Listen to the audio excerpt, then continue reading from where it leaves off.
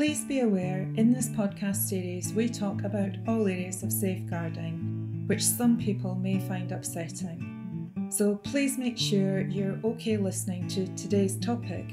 Be mindful of those around you, such as children, that you might not want to listen in.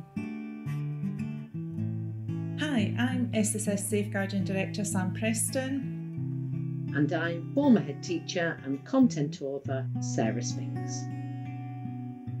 So today we're talking about gaslighting. Now, the term we use today originally comes from the 1938 play Gaslight, although probably most people will remember the later film adaptations. I vividly remember the film starring Charles Boyer and Ingrid Bergman, a superb film if you've never seen it, definitely worth the watch.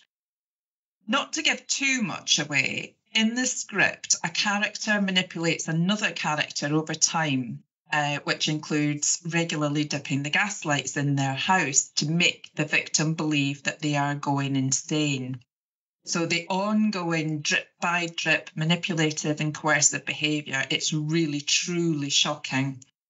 So from this, the term gaslighting, it's now used to describe manipulative, abusive behaviours, something we often see in the context of domestic abuse, for example.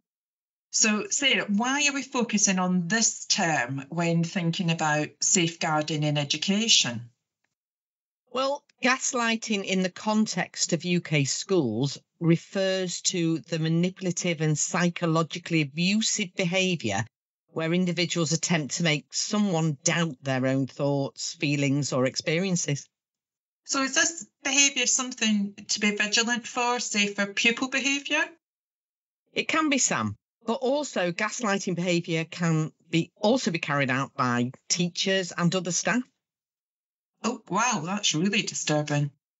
Yeah, and in the context of UK schools, gaslighting can manifest in various ways, such as denying or dismissing feelings, where school authorities or peers might minimise a student's concerns, telling them they're overreacting or their feelings are invalid.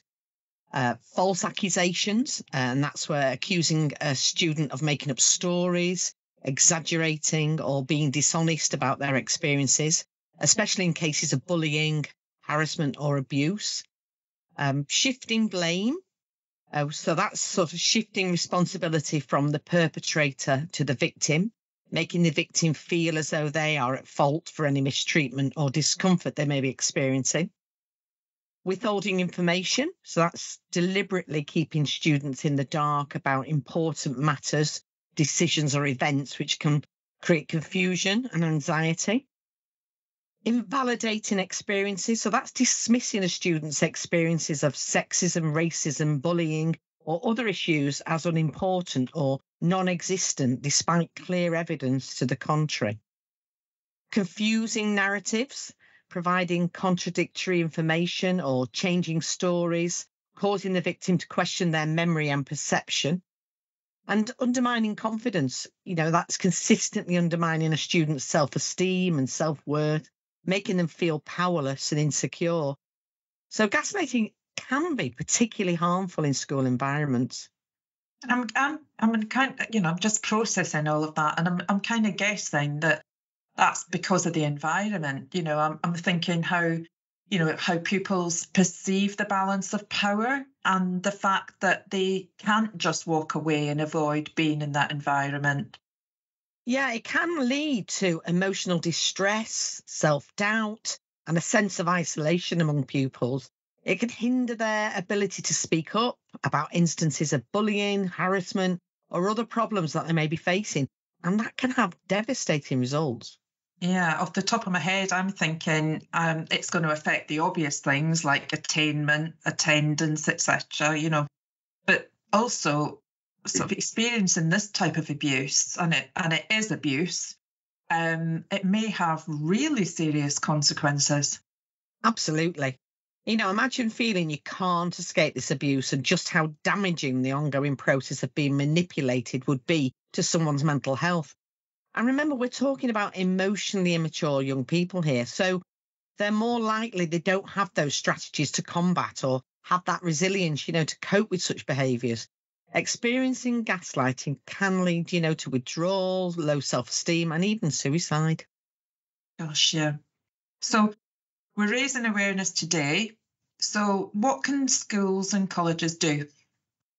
Well, I think the first thing is to recognise and address gaslighting. It's essential to create, a supportive and respectful school environment. Yeah, so from a governance perspective, I guess we need to recognise this in policy making. So safeguarding behaviour policies for pupils, clearly setting out expectations and sanctions, but also, going back to what you were saying about the adults, in our HR policies for staff, So what else do we need to do? I think it's really important that training includes raising awareness. Teachers and school staff should be able to recognise and prevent gaslighting. Importantly, there needs to be clear reporting mechanisms in place to address, these type of manipulative behaviours when they occur. So we're not only talking about having accessible systems where, pupils feel they can seek help. We've also got to have systems in place where staff who witness such behaviours feel they can speak up. Oh, yeah. And, remember, it can be challenging, particularly where junior members of staff may be questioning the behaviour of more senior members of staff. It's critical, I think, that a culture of trust is created where open communication in schools can help empower pupils and staff to speak up about their experiences and seek support when it's needed.